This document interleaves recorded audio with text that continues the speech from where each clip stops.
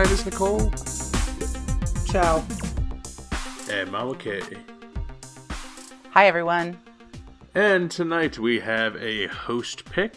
It's where one of the hosts picks something, and it doesn't have to be a regular movie. It can be, but it can be a documentary, YouTube videos, whatever they want to find that's free on the internet or part of a major streaming platform. We review it.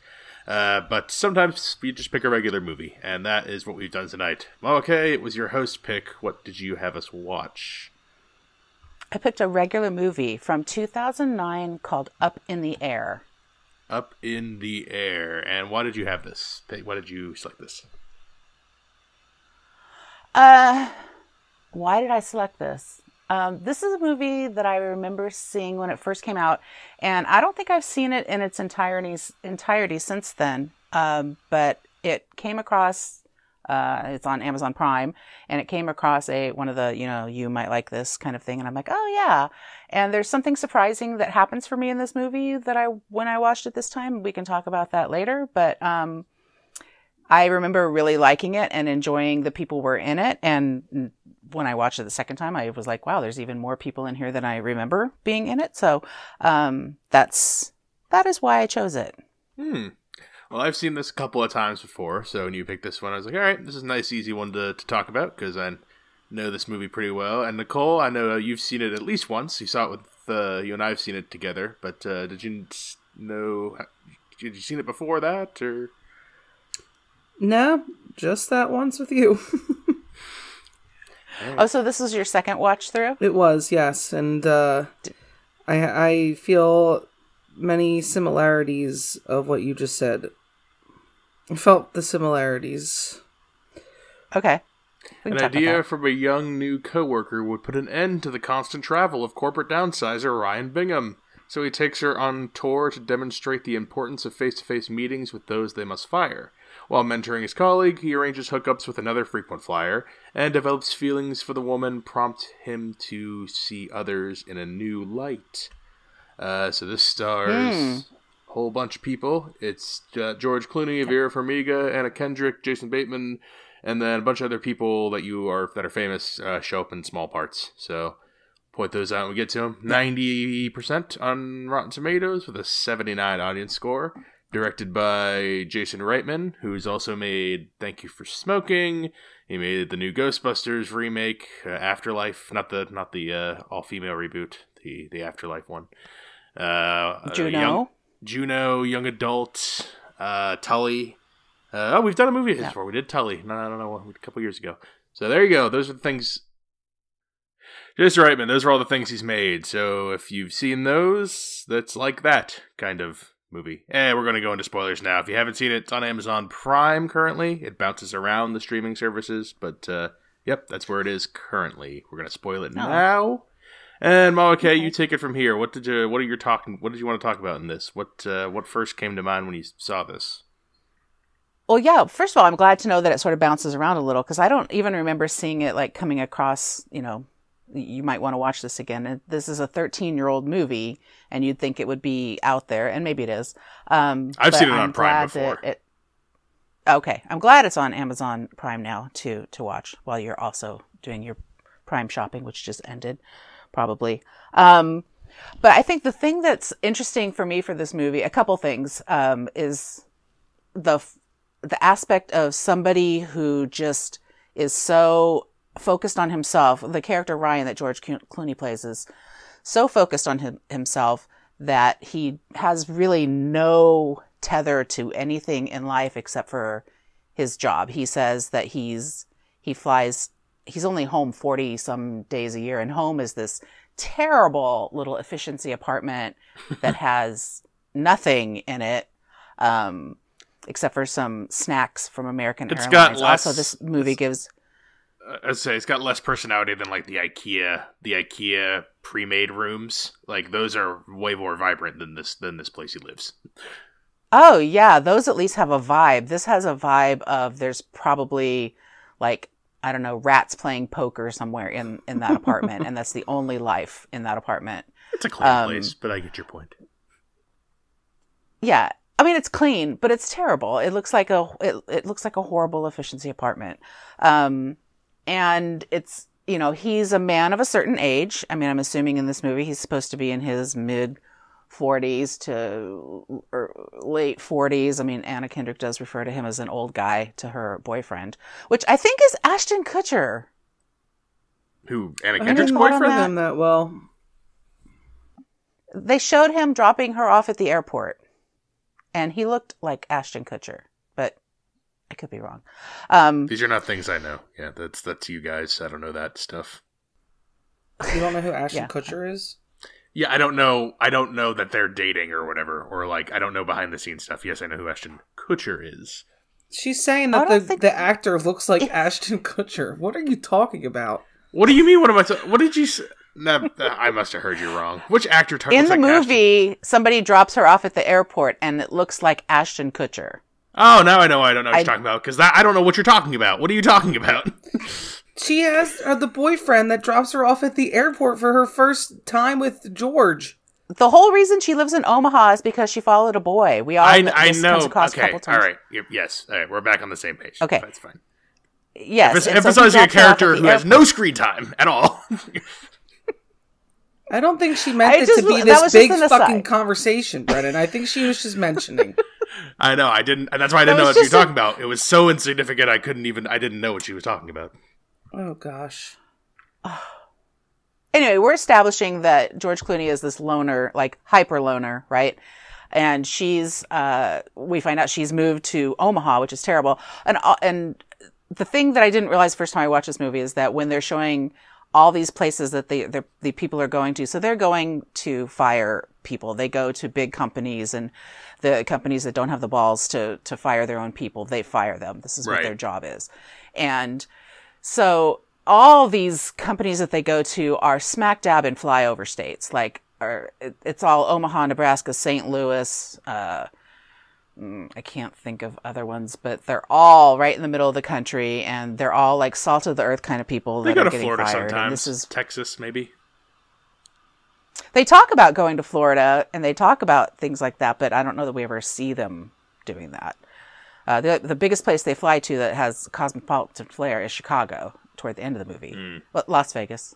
I guess they're in Las Vegas at one point. They go to anyway, so we're establishing that Ryan is a complete, you know, he doesn't talk to his family, he doesn't have a pet, he has a neighbor in where his efficiency apartment is, but she's there for hookups only.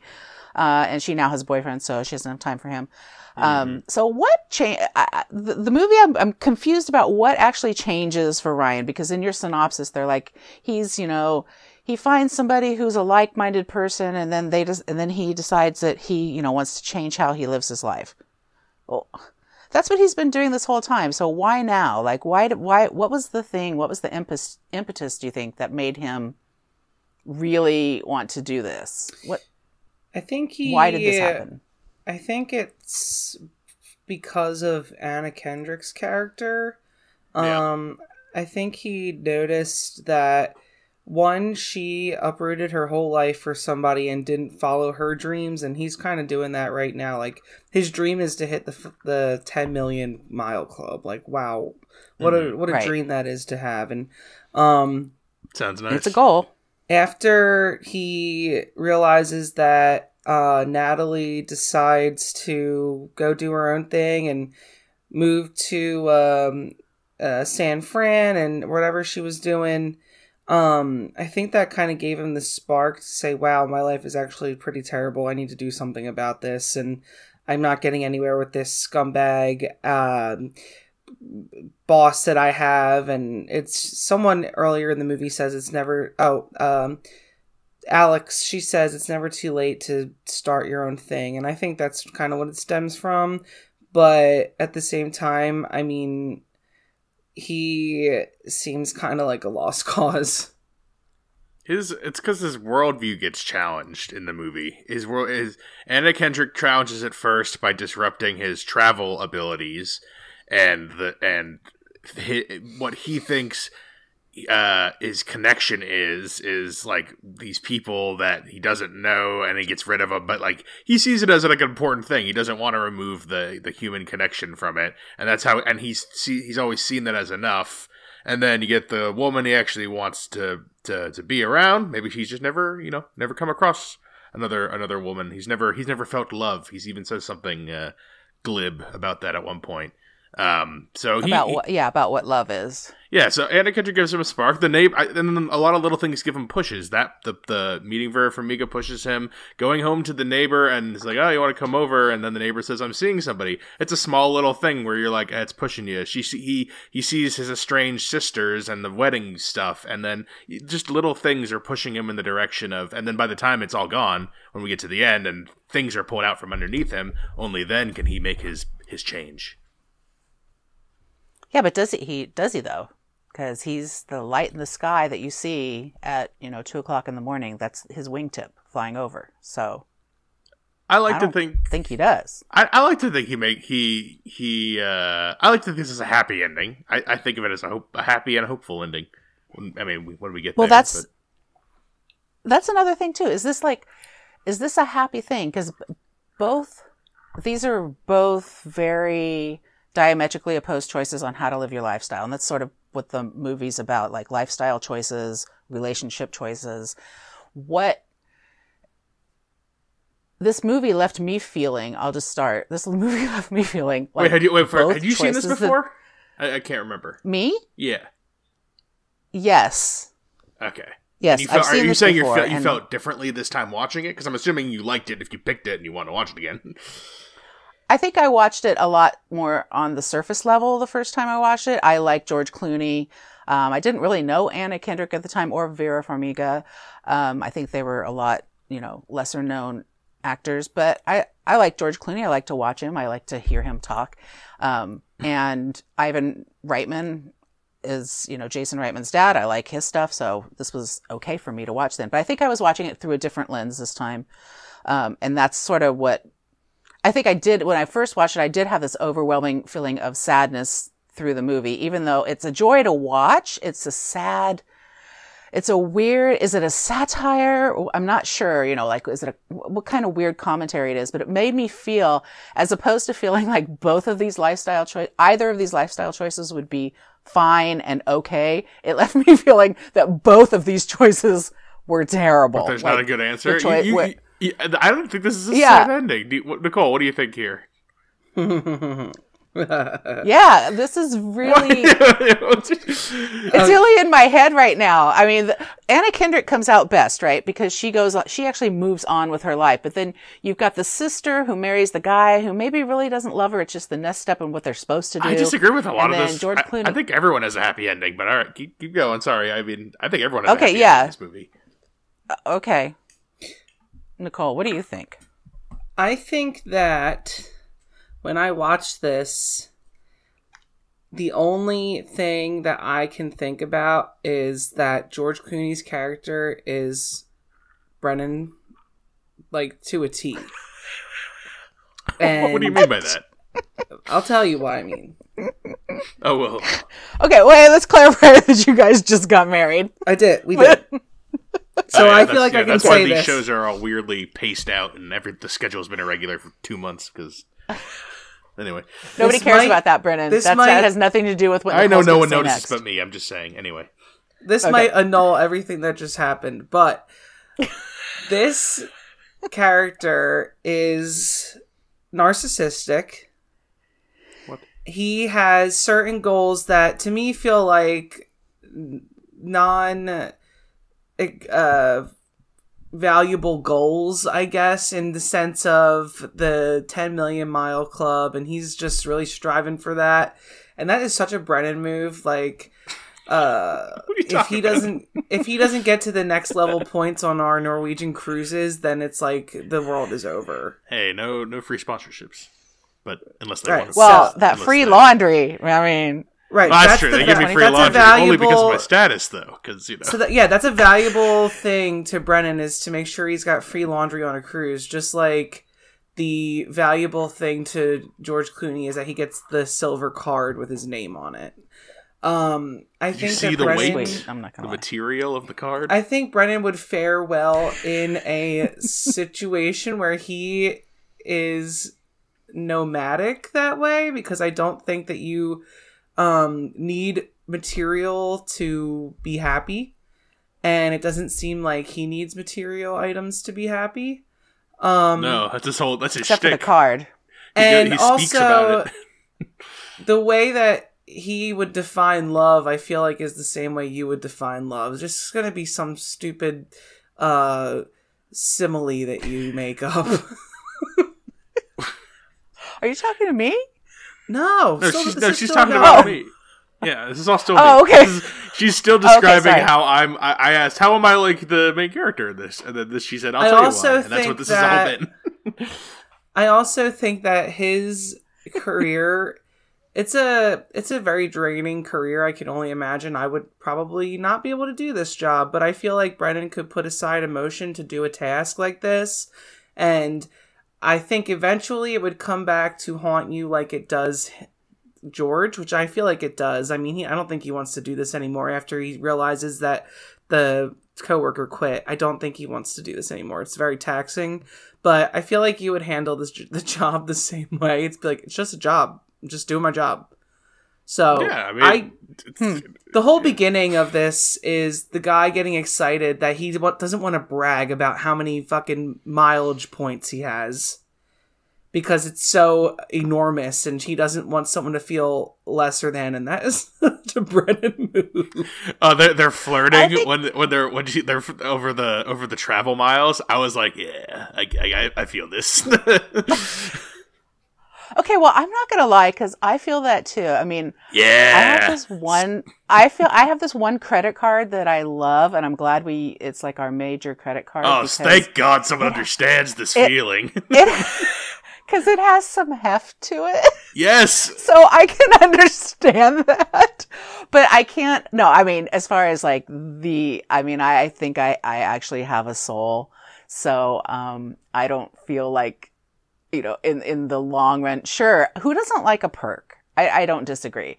And I don't think that George Clooney's character, I think he is narcissistic in a way, but I think people think of narcissism always as something that's hurtful to other people. And I don't think that's not his goal at all. His goal is to win. Yeah, when I think of a narcissist, I think of someone who sucks. It's my whole selfish versus self-centered argument. I think self-centered people are narcissists. They gotta suck other people into their shit. I don't think he needs, well, maybe by the end he realizes he needs other people, but like, as we are introduced to him, he doesn't seek the approval of others. I think that's a quality of a narcissist. I don't think you're selfish at all. That's not what I meant by that. I think I'm more selfish than self-centered. I think that you value things that make you feel successful, where I don't think that those things are a measurement of your success. I don't. So you're more like the Anna Kendrick character? I would love you just the same if you were a bronze member as opposed to a platinum member, Brennan. But I don't know. But what I love myself. Wow, you're a good woman, Nicole. But what I love myself the same. Yeah, exactly. Yeah, can I look myself in the mirror and be like, your tier is so low. They don't even recognize you when you come in the building of a place you've never been. Oh, but to answer Bronze the question is fully, one cruise. Sorry, I mean, who can be satisfied? Well, but do you understand? So what I was getting at is that I felt, so I did feel a sadness for him because I feel I don't see life as I don't know, attaining goals that don't make sense to me, like a 10,000 or 10 million mile thing. I can understand how you get wrapped up in a goal like that. And he finds when it happens that it's not all that he thought it was going to be. But, so I find that part sad, that those kind of things are what makes him tick. But I also feel sad that they're showing this other part of, the sister getting married and the guy gets cold feet, and somehow George Clooney, talks him off the cliff about that, off the ledge. But it still feels like the guy's just going through with it because that's like a next step situation. I hate that. So that also makes me feel sad. I don't know what kind of life we're supposed to have based on this movie. What makes happiness? And Brennan thinks everybody's happy. I think everyone finds their way at the end, but what'd you say, Nicole? You think There's no way that Vera Farmiga is happy with her life. That's why she's out banging randos while she's on her work. Exactly. That's why she's on the escape. That's why he's the parentheses. But she has a system, and it works for her. Does it really? If her husband found out about it, would it still work for her? No, that's not part of the system, is the husband finding out. That's her whole system, is her family. That's what she's saying. Don't show up to my house. I have a family. You're a backup piece. You showing up is breaking her system. If he stays on the road and her family stays at home, her system continues to work, and she continues to live the life she wants to live. But see, that's the thing. George Clooney's system isn't hurtful really to anyone. Her system is hurtful. Yes, by design. That's what's good about the reveal, is that she is not morally gray. She's morally bankrupt more than him. And then he realizes that he's not like that. That's a great twist kind of thing, because the lazy thing to do is to just end it with them ending up together, but that's terrible. That's a terrible ending. This is a great ending because of that I can reveal. sort of buy that now. I can feel like that is more, because I was looking for a turning point. The turning point for me wasn't him going to her house. It was him realizing that she wasn't, because at the end he realizes he can do is he's successfully emptied the briefcase. He can do anything now, and he's free to do anything now. And he actually feels that way. Before I don't think he did. It's Anna Kendrick says it to him early. If I had 10 million miles, I'd pick a place and just go. And I think that's what, he goes to the airport, he looks at the board, and you hear the little voiceover thing, and that's how it ends. And that's why I think, that's a hopeful ending. I can do anything now. I've reached my goal. That chapter is done. I've learned a few things along the way. Importance of other people. It still feels like he's going to go do the same thing, though, because he talks about the red light on the wing of the airplane. I know he's to the wing on the airplane, but that's what he's been, and that's what that's what he's like the Dark Knight. He's in the night. He's in the wing of the tip of the wing. Oh, I don't know what that means at all. I have no idea. I thought you were already stretching. Both characters give a little monologue about themselves being a thing in the thing, and that's what the comparison is. I don't know. You're not seeing the comparison points. So I'm the light on your wingtip. I'm the Dark Knight. I am the shadow in the night. You see how that's the same kind of thing? Nicole, were you surprised to see Zach Galifianakis in this movie? I actually didn't realize that this movie was this old. I didn't, in the grand scheme of things, I mean, it's 13 years old. Right. We saw it maybe a year or two ago. I liked it then, and it didn't feel like that. Some of the early 2000s movies, can feel really corny. But, yeah, it was surprising to see a couple of those people in there. I didn't know Anna Kendrick started her career that early either. I guess because, I saw her in, I think of her in Pitch Perfect and stuff, but I didn't. Was that after this? I don't think Pitch so. Perfect was after. Yeah, wasn't it after this? Pitch Perfect was after this. Well, that's what I mean. I didn't. It has to have been. I feel like this was really early in her you're career. Right. 2012. You're right. Yeah. But yeah, Zach Galifianakis. I didn't know he was around this much either, and when I saw his name on the credits, I was like, "Oh, I don't remember him in this," and now I know why, because he was in it for 3 seconds.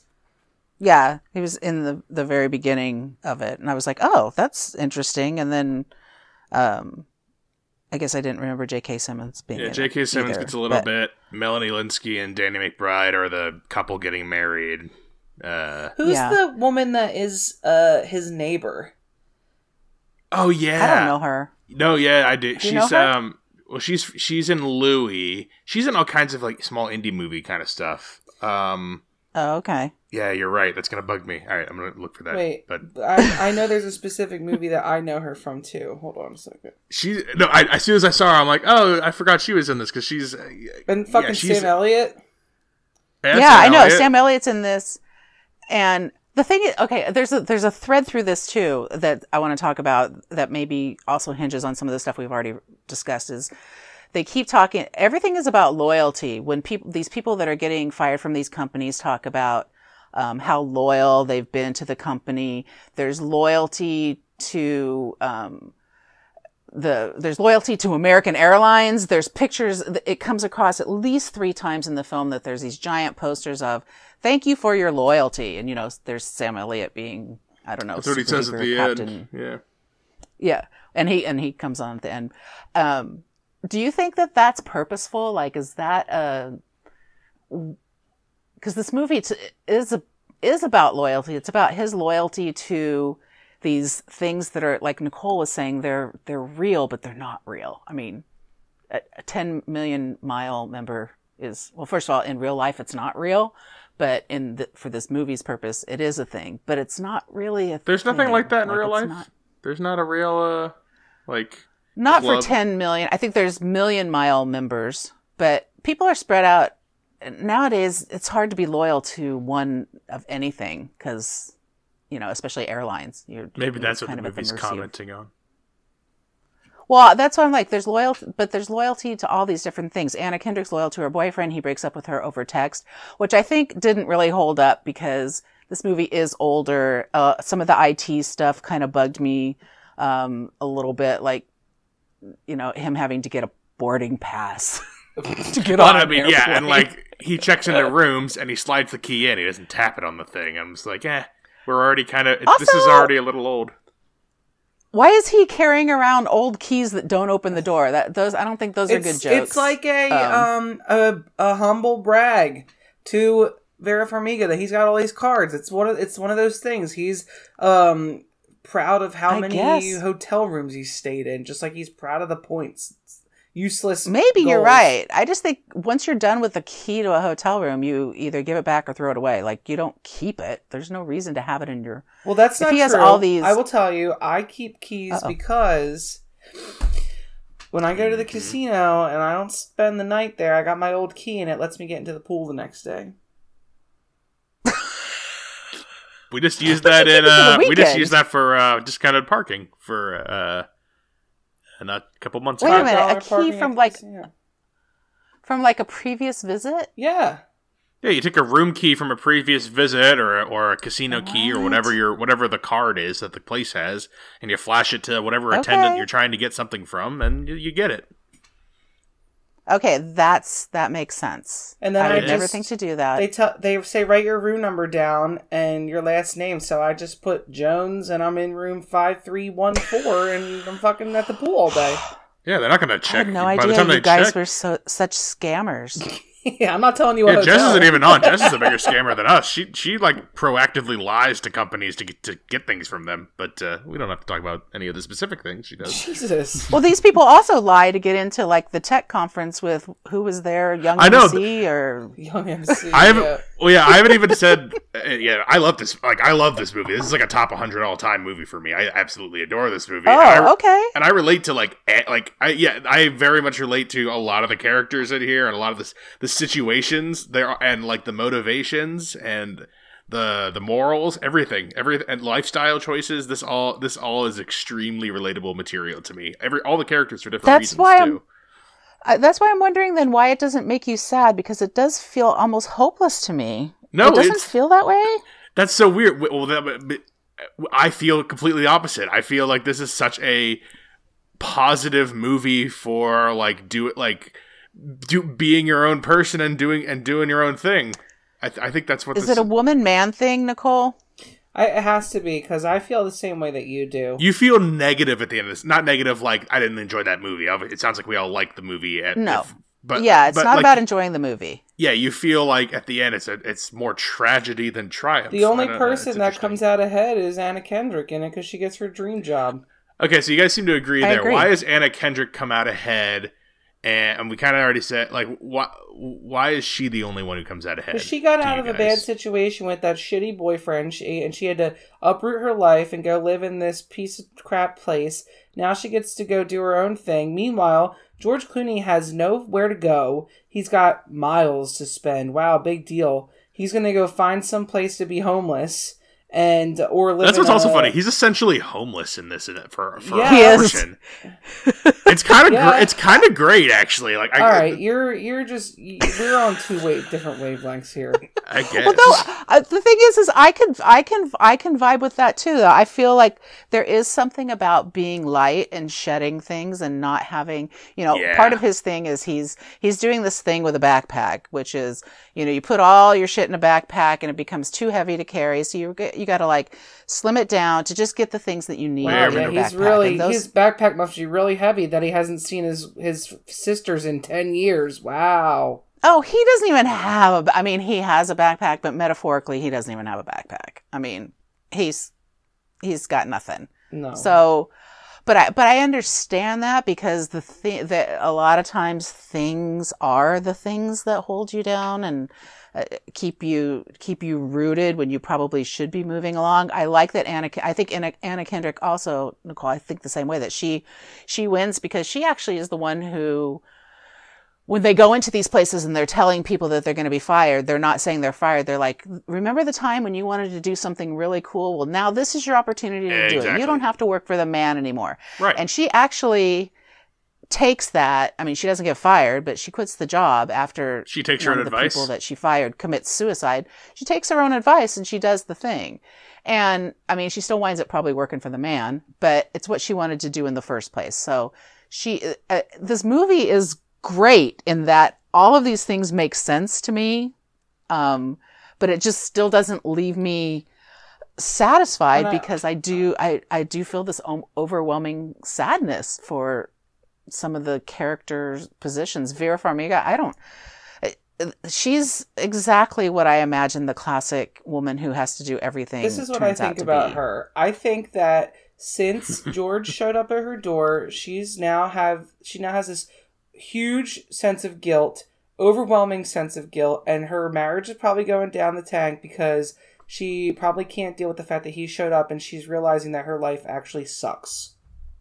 I disagree with that assessment. I don't think that's true, though. Completely. Because there's a scene afterwards where she's in the car and she's like, I'm being a grown-up about this, and if you still want to hook up, call me. Exactly. So that's why I know that Vera Farmiga is fine at the end of this movie. She knows what she's doing. She's fine, but her family is not fine. I don't like her character then. I think she's you don't have to gross. Yeah. Well, she's basically another man. But I think that's the reveal though, is the whole time we're supposed to believe that it's like the mute cute rom-com kind of thing, and at the end like formula has conditioned us to think she'll realize, they'll get together, but the reveal is not that. The reveal is that she was even worse than we thought. She's like, and she's totally fine with it, and she's not, it's a casual hookup to her and nothing else. And this doesn't even, like you said in the car scene, it doesn't ruin it for her. She's like, yeah, if you want to stop being a baby, you can come and hook up with me again. I don't, that's fine, but just let me know. And then she hangs up, and then that's the last thing we see of her. That's our last impression of that character. So that's why I don't think it's a sad ending for her. Yeah, her scheme might fall apart eventually, or maybe years down the line she'll realize what a horrible type of thing she's done, but I don't think that's likely. It seems like she's made peace with how she is. I don't know if it's a sad thing for her. I think it's, when you look at the situations, it's sad for her family. Yeah, for her family, it's bad. For George Clooney's sister and her husband, I don't see that ever being a great relationship. And see it in the beginning. I have trouble seeing Danny McBride in any sort of functional relationship anyway. So he was cast perfectly. But they got the real estate company. Yeah, he's a scammer, and they're, it's going to wind up poorly. That's exactly what the wife wants, right? Right. You know what really irritates me? Whenever there's someone, like in a movie, and they're getting married, and the one has cold feet, and they run away, why does somebody always try to talk them back into it? Why are you talking someone back into it? Why don't you talk to the person who was left behind and say, this is the best thing that ever happened to you? What is he trying to save here? Interesting. I would be like, I disagree with I never that want too. to That's talk so to you again. That's interesting. I don't want someone to be talked into it. Fuck you. That's goodbye. the thing. That's the thing that makes me sad about that, is that I don't, now there's a big seed of doubt just in my mind, and I don't know any of these people. What kind of doubt is there, not just in the bride's mind and the groom's mind, but like everybody else who's involved with that wedding, It's awkward. I don't know that. Yeah, I mean, it'll be tough to get over, but I mean, interesting. These are interesting. I have never thought of any of these people's lives ending tragically. Everyone ends up fine for me. Everyone is not fine. The kids are not all right. No, because okay, this is what I see when I see that scene, when the cold feet scene. I see that we are watching our protagonist shed his skin and be vulnerable and try to reach out to someone who's like a family member in like a distant way, but like he doesn't reach out to family members or friends. He doesn't do that. This is a step in his character growth to help someone out that way. And then when they get back together, it's the show's like, oh look, you care about your sisters and your family and being together. Look, you can be a part of this. And then that's when we get the happy montage of the wedding. Everyone's dancing. He's dancing with Vera Farmiga. You think things are going well. That's what I thought of when I saw this whole sequence go down. Is our main character has grown and he's saved the day. Not that this horrible marriage has begun. I mean, I guess that's our man-woman thing. I think so too, and I can see it from that perspective. And I can see it from George Clooney's perspective that he saved the day. But I also feel like that's what the movie's telling us, like based on the language of the movie. I don't know if that's true though, because I don't think George Clooney's character believed in the stuff that he was saying to him, especially at that time. I mean, maybe he was turning the page at that point a little bit, but. It's a little fake it till you make it, but like I understand that. Yeah. Also, would you take advice from a loner that has never been married and has no intention of being married? Well, and that's where, Chi McBride says that. Or not, Danny McBride. You got the wrong McBride. That's probably not a common mix-up. They have the same last name. Please stop. Probably not super. Do you have any other point? There's some weird, a little bit of weird things in this, and I did a little research after. But in the beginning of the movie, he's on the plane, and there's the flight attendant comes up and says cancer, and he's like what? And then she's like cancer, and everybody can hear it plain as day, cancer. And then finally she's like, would you like the cancer? Yeah. And I don't know what that means. And apparently there's a book that the screenplay was written on. And there's a background story that George Clooney's character actually has cancer. And that's what sort of, manifests all these sort of changes that happen. They must have taken that out for the movie because it would have added probably, an hour to this movie if you have a cancer subplot going through this whole thing. But it seems to make a little more sense in the change. It's a little more motivating, I suppose. Yeah, it's a little more change motivating. But again, I guess maybe it's just because his performance is so good, or maybe it's because I like the banter so much, but I never question motivation in this movie. These people, everyone seems like real people to me as far as like behavior goes. And that's what the Vera Farmiga twist is so good, is because it doesn't betray anything we've seen before. It's still in line with the type of person we think we've been this whole time. It's just a different context, and now we can see the truth. I think everybody. Wait, why would they leave that scene in then if they weren't going to go to the cancer? Well, apparently because Jason Reitman just thought it was really funny. It's like a really funny play on words. Oh. It's a moderately humorous joke. I feel like it sticks out like a sore thumb because everything else in here is not jokey like that. There's no like Pratt slapstick kind of humor. It's just there's that type of humor is not the type of humor that's in the rest of this. The rest of the humor comes from the situation, from the weird little situations. Yeah, or the specificity of the situation. And also, I read that some of the people that were the ones who were being fired were actually people who had recently been fired. They weren't actors.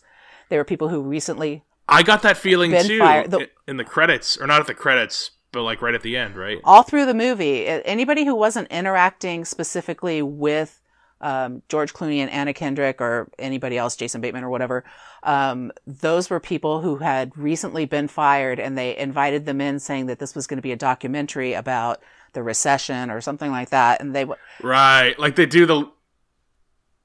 Sorry, I was just saying because they do like the little mini montages. But I was saying at the very end, they have a part where they go back to a couple of those people, and Again, maybe you're reading it as some dark omen. I was like, oh, look at these kind of hopeful statements they're giving, because at the end of this movie, it's a hopeful ending. But apparently, you guys are at the maybe did not feel that way. But I thought that was all part of this thing of like rebirth and moving on to your next stage in your life, because you're confronted with this thing. Maybe the cancer would have been a good keep. I guess it just would have been too long. Now that I'm really thinking about it. Or they wouldn't have had to have. Because this happened during the crisis. Yeah, and they wouldn't have had to have gone through as many people. They did a fair amount of people who came, and they basically told the people, act however you want, say what you wanted to say when you were fired, or that kind of thing. And I think it was really interesting. There was a lot of it. There was also a lot of flying over, because you're up in the air. So I guess there are things that probably could have been cut for a cancer arc. It's in the title. This was a perfectly timed movie. I think. I don't think so.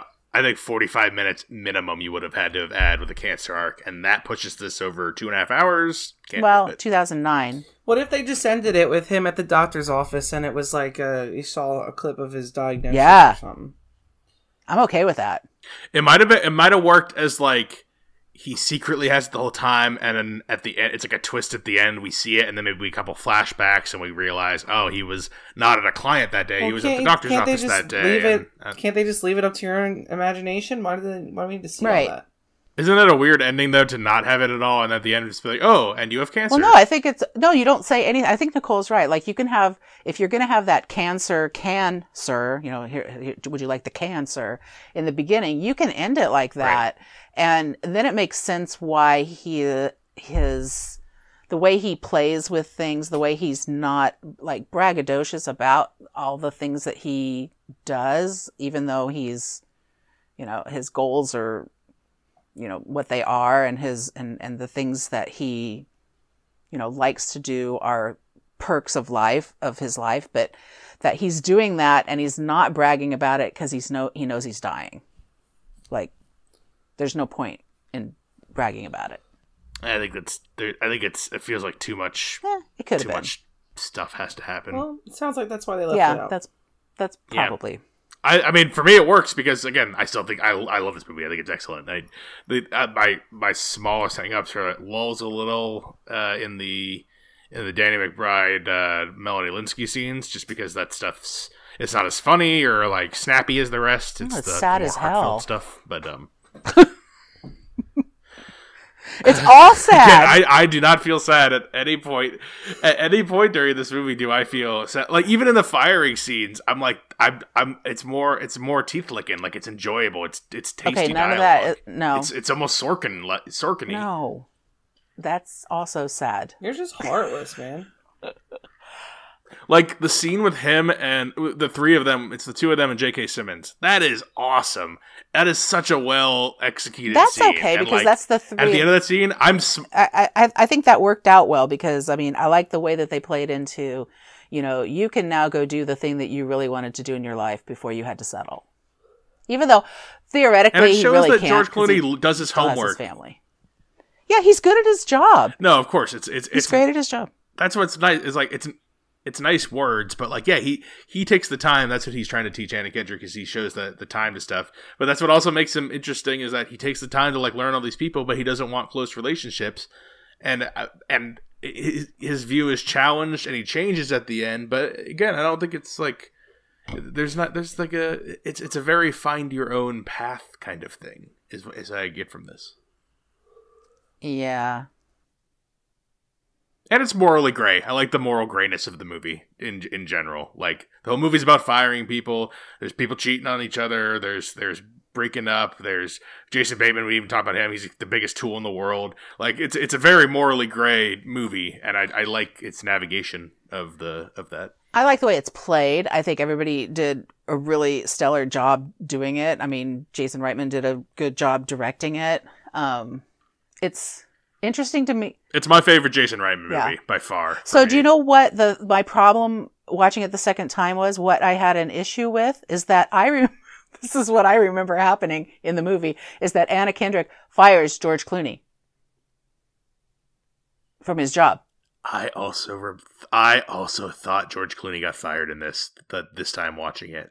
And I've seen this multiple times. Was there another point? Was there another piece of this movie? Because I remember her firing him.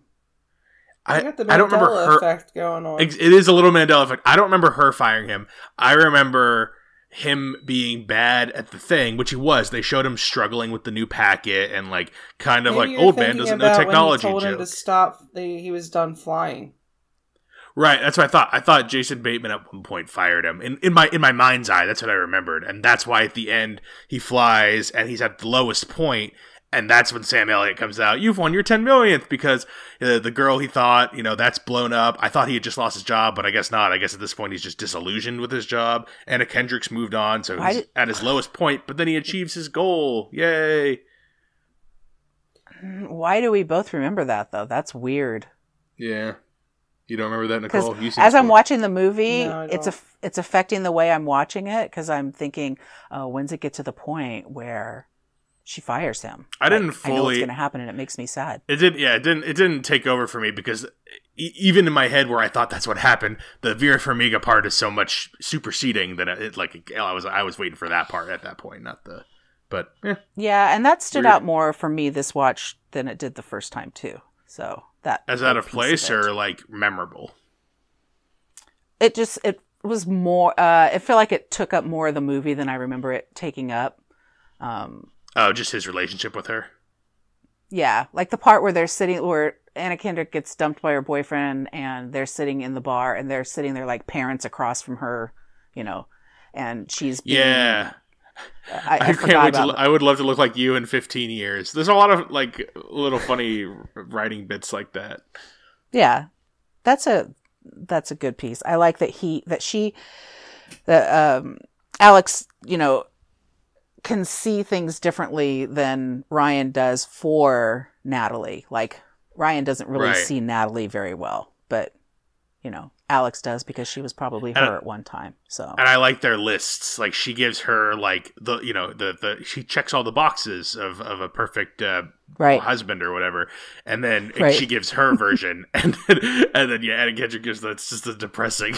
That's when they go steal badges and party. Which again, it feels like that whole part. I'm just like I never even think about this part, but like they're all hanging out. She's doing karaoke. The night ends with them having to get off a boat and like go back to a hotel. It's I don't remember any of that.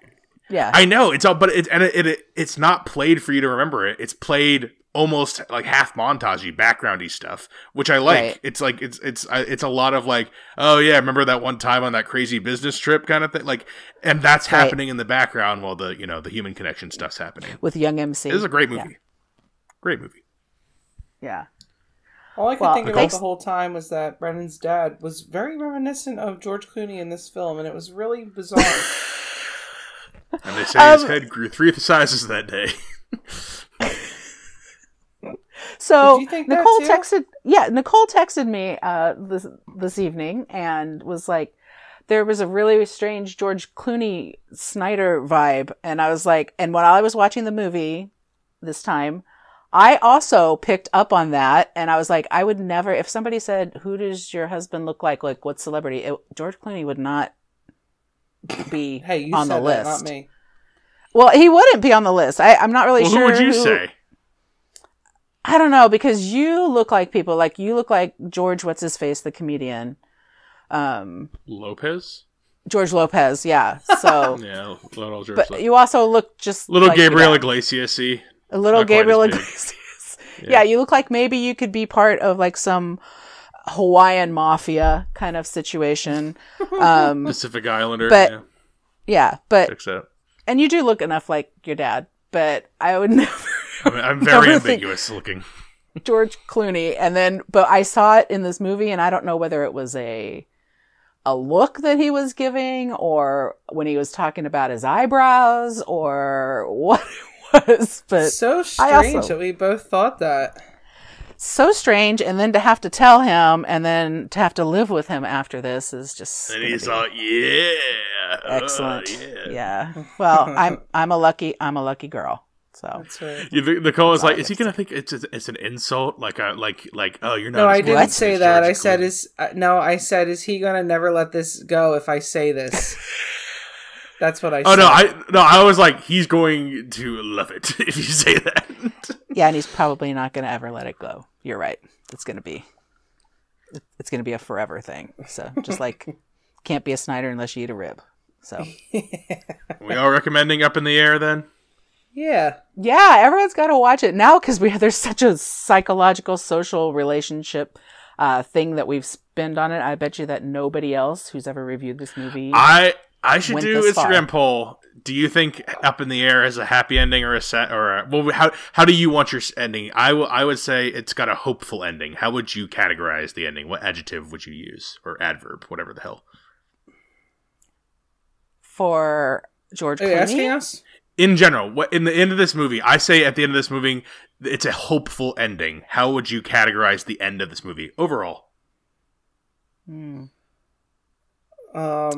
I think it's kind of lame. Like, he is a lame person. He has nowhere to go, nobody to be around, nothing to do. He's just gonna go fly around and fuck around in random towns. I feel like he's going to change his life a little bit. I feel like he is probably going to have a little bit more to do with his family, his his sisters and such. But